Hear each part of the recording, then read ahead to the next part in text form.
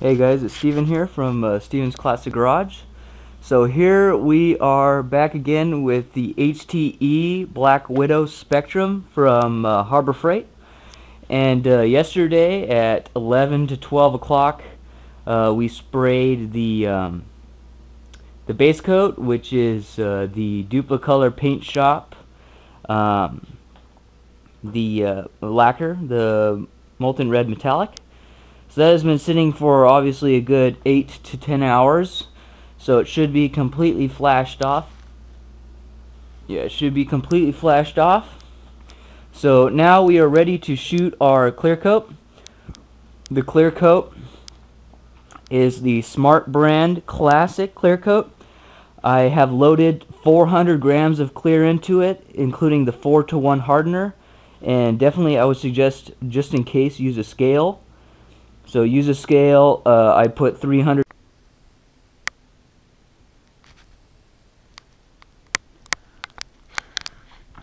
So let's go ahead and spray second coat, guys. So let's go ahead and go in there. Sorry that you weren't able to catch the first one.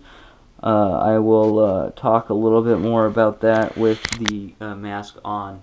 Looks like my glasses are being kind of intermittent, so let's see if we get a good recording here.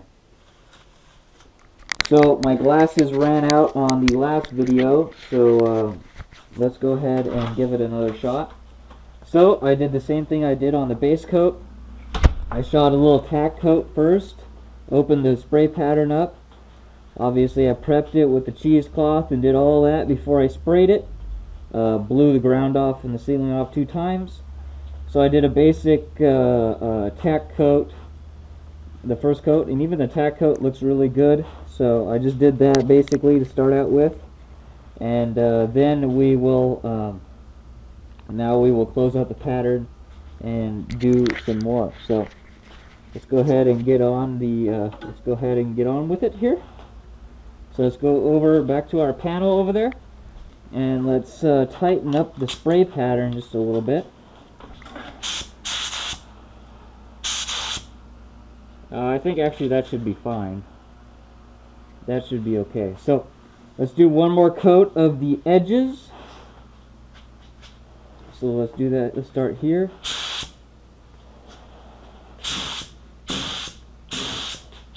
This is our last coat of the edges that we really need to do.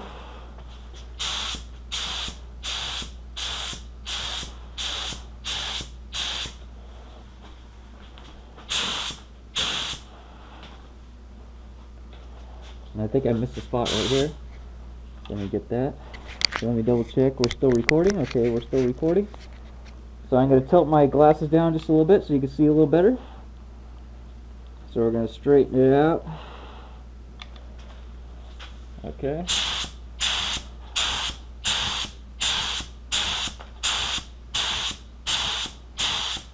Okay. So let's start again from the top. I'm going to try to look more down so you can definitely see the panel. I do have my glasses tilted down, so you should be able to see it a little better.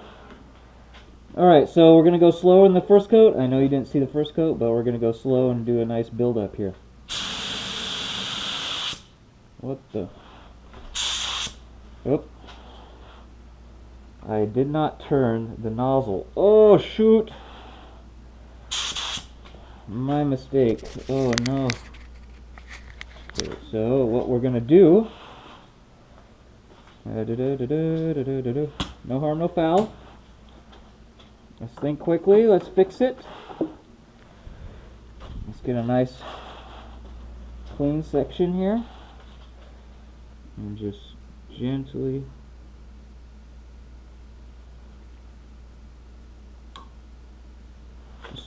rub on it there. Looks like the rest of it is okay. So I messed up and I did not turn it like I thought I did, but that's okay. Okay, there we go. So we picked it up. That's fine. No harm, no foul. Let's just continue. Make sure that we are back. Okay, good, good, good.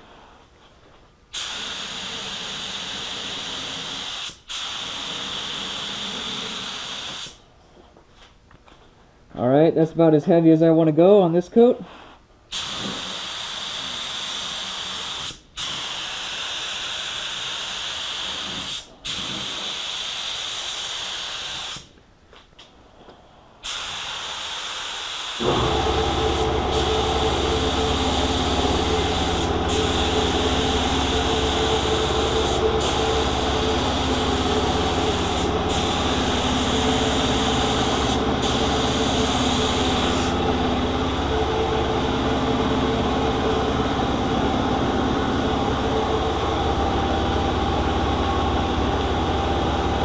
So I think last coat will go heavier.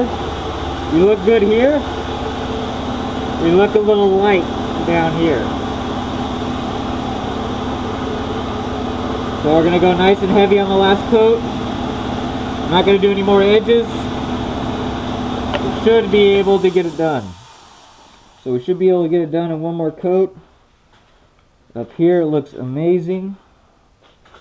So that's good. We fixed most of the runs there, so we should be okay. So let's go ahead and go back inside, give it its 15 minutes, and then finish off the last coat. And we're going to give it nice and heavy, but we won't do the edges, so we'll save a lot of paint there, and we should be able to finish up. So again, my apologies. Stand by. My apologies for not being able to see the first coat, but you saw the second one. First one's pretty boring. It's just a tack coat. You saw there I made a mistake. Don't freak out. Take a piece of paper towel. Don't press hard, and just let it under its own weight kind of wipe that edge, and the clear will just grab onto it. So we will give it its 15 minutes, and then we'll do the last heavy coat. Again, we're done with the edges. So that should give us enough paint left over. And again, this panel is straight up and down, so we should be able to get all of the paint out of the gun because it's straight up and down. And it's obviously it's a gravity feed gun. So stay tuned. 15 minutes, and we'll be right back. And for the final coat. All right, and we are back. Time for a final coat to make sure we're going to do the best that we can. Again, not super critical because we are cutting and buffing. But I might be driving it like this for a while until I'm for sure that it is hard as it can get on this clear coat. So this is our final coat, right? So we're going to go a little bit heavier than the last coat, and so we're going to make sure that we don't get too excited and slow down and get a nice even coat. Again, we're running low on paint, so we're not going to do the edges. Normally I only do 2 coats on the edges anyways. So we're going to start up top. We don't have to go as slow because we're going to have a double overlap there. I might even do it just in 1 coat there at the top, just split the difference and then just run a bead right across the top. And then we'll go on the top and make our way down, and we will finish up this. And then basically I'm going to leave the trunk in there, the door in there for about 20 minutes. And then we'll open up the doors, or 23 minutes, something like that. We'll open up the doors. I'll get out of the suit, do some chores and stuff, get ready for work, get ready to head to work, and then we're gonna pop the doors open and evacuate all the fumes. I'm gonna clean my gun. By the time I clean my gun, we're gonna close the doors. And then I'm going to head to work, and then it's going to sit in here and cure and sit here for until next weekend, and then it's going to go outside and sit outside until most of the project's done, and we're going to flip it over onto the panel stand and do the sides and do the inside. I'm still deciding on inside color because my brother brought up a good point. If I want to do some sort of mixed, like a red and a black or something like that, or like our like a red and black interior or something like that. I'm thinking I just want to go with standard black interior, very plain Jane on the inside, and then pretty pretty eye-popping on the outside with this molten red metallic. So one more last recap. I'm going to split on the top and just cover the top in one coat, nice and slow. Then we're going to move down to going nice and slow on the rest of the panel. We don't have enough paint to do the edges, so that's it for the edges. And again, we're not cutting and buffing the edges, so usually I do 2 coats only. If in any place I'm not going to cut and buff. And we're going to finish this up. Put it on the timer, do some chores, get ready for work, and then you know, take a shower and stuff. And then I'll come back with just my mask in my hand and open up all the doors, and then clean the gun and head to work. And next weekend, do it all over again. Alright, so then obviously after this video, I'm going to shoot a video in here talking about the paint job. And then after that, you'll see the final review of the paint gun, which will be the final video. Alright, so let's go masks on. Alright, so let's do final coat. I'm going to point my glasses down here. That should be good. Alright, it looks like it's actually cleared up quite a bit in here, so that's good. So I'm not going to have to leave the door open for too long. So you can see how much paint I have left. So let's go ahead and start from the top and work our way down. Over here it might be too big to split the difference, so I'll just do it in 2. Okay, here we go.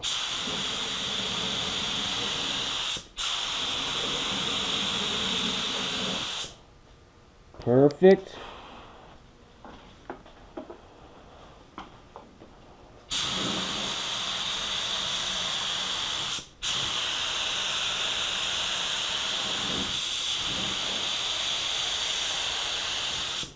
Don't get excited.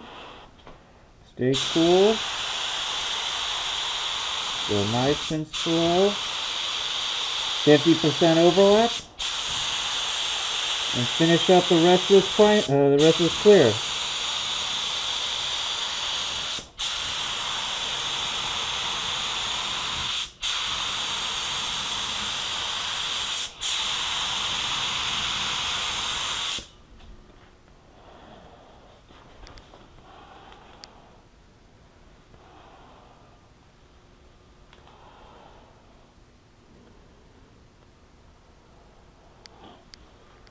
Looks pretty good.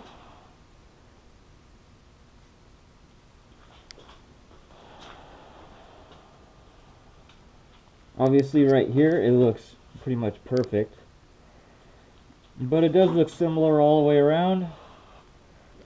You're seeing a little bit of overspray here. I think I didn't have my overlap perfect, but obviously, like I said before, if you do not have enough paint to go over it a 3rd time, do not do it. You need to go from start to finish. This right here looks amazing on the top here.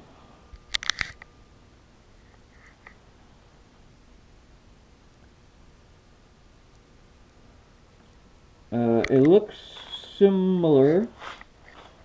Obviously way more paint, and you can see it's actually running right here. That's okay. You can see it is forming a little bit down there. And you can hear my feet sticking to the ground. But I think what we got is what we got. Do not have enough paint to go over it again, because basically the cup is starting to taper down. So that's where you start to run out of paint. So that's what we got. I mean, we slowed down pretty much as we can, and we have the material screw all the way out. So I think this spray is way better than the base coat, but you can still see that we do have orange peel. Oh, that's why it's running right there. You can see it. It's running in this area. So that's why it looks really, really nice, because it's running right there. And obviously the panel is vertical and the door handle goes here, but this is going to be cut and buff in here anyways. So it's always better to have more clear coat than not enough. So if it were running there, I'm pretty sure on the rest of the panel we're basically as much as we could get. So with this paint on lacquer, it does texturize. It does have a slight what's the word I'm looking for? It does have a slight reaction. Hey, where's my... Oh, here it is. It does have a slight reaction, so it does texturize over time. But yeah, you can see we barely had any clear left. See that? Yeah, we weren't going to be able to do anything else there.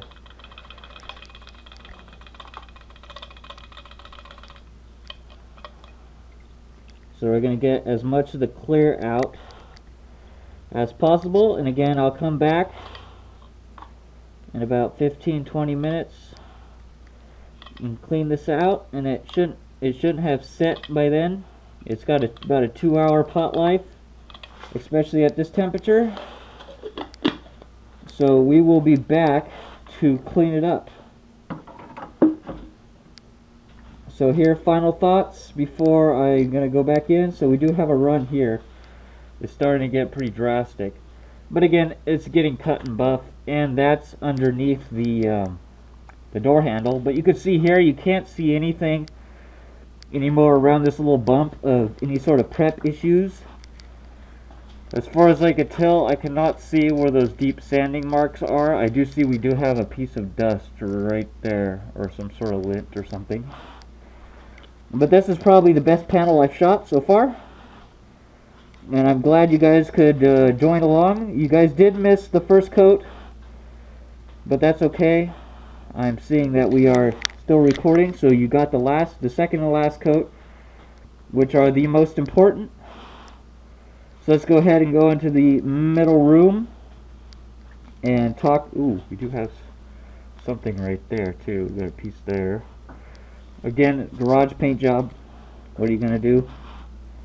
And again, as you saw in the base coat, if I put any water on the ground, it just absorbs into the concrete. So let's go into the middle room here.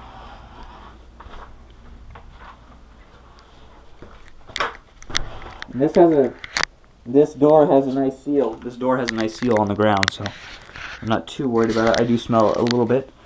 So I'll go in here and look outside so I don't smell any of it. So final thoughts. I think I went pretty close to exactly what I wanted as far as speed at the end. You saw that I was getting a lot of overspray, so I think later on I'll probably drop the pressure because it's hitting the panel and it's just kind of curling out.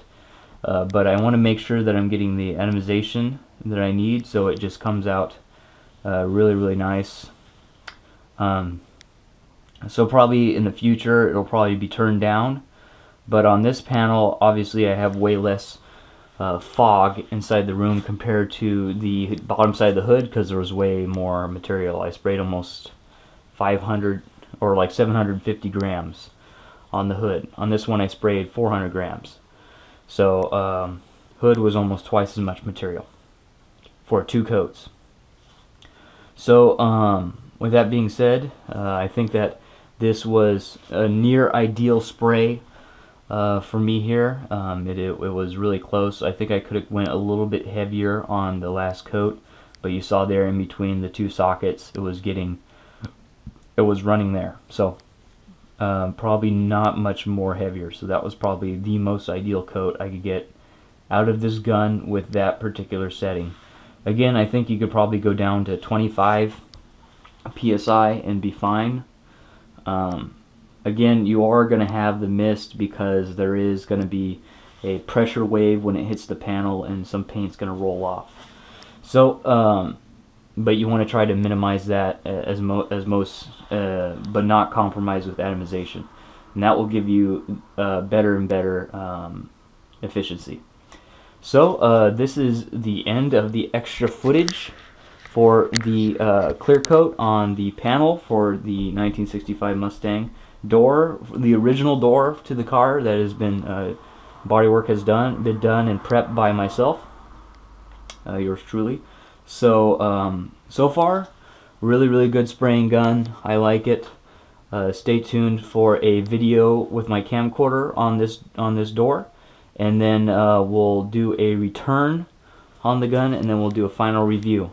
So thanks for hanging along with me. Again, I apologize that you guys didn't see the first coat, but it was just a tack coat. My glasses only recorded about a minute of that. So thank you guys so much for watching, and stay tuned for the last 2 videos of this series, but so far super impressed. So thank you guys for watching, and I will see you guys in the next one. Take it easy.